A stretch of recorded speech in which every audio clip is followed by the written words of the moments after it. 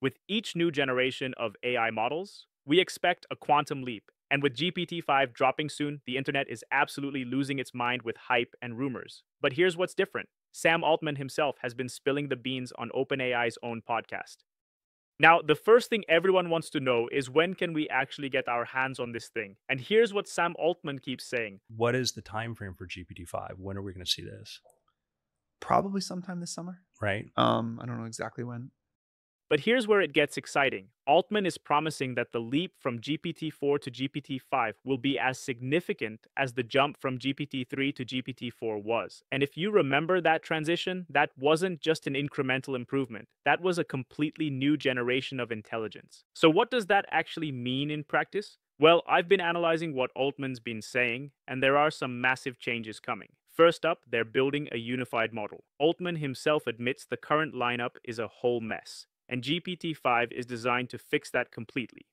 It's going to be one seamless system that understands text, images, and audio natively. It'll know what tool to use and when to use it. Second, and this is where I think things get really interesting, is enhanced reasoning. Current models can reason a little bit, but GPT-5 is being built to know when to think for a long time. What this means is deeper, multi-step problem solving that should lead to better accuracy. But here's where I think we're entering revolutionary territory. OpenAI's president Greg Brockman and Sam Altman both are calling 2025 the year of agents, and GPT-5 will be a step towards that direction. Now, this changes things and probably how we use it. Instead of just asking it for suggestions, you'll give it a goal, and it will execute the entire task from start to finish. To make these agents truly useful, though, GPT-5 needs a better brain. It's expected to have a significantly larger context window, over 1 million tokens, and persistent, built-in memory. Imagine having an assistant who remembers every single conversation, every project, every preference you've ever mentioned. That's the level of personalization we're talking about here. Now, the big question everyone's asking is, does this mean we've reached AGI?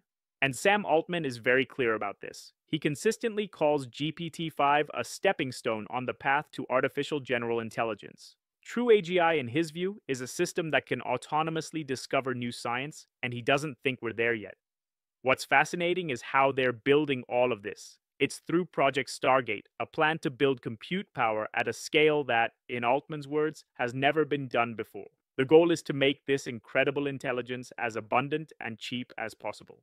So let me break down what I think is the official blueprint here. GPT-5 is coming this summer, and it represents a massive leap forward. We're talking about a unified, super intelligent model that can reason better, remember everything, and most importantly, act as an autonomous agent to complete real-world tasks.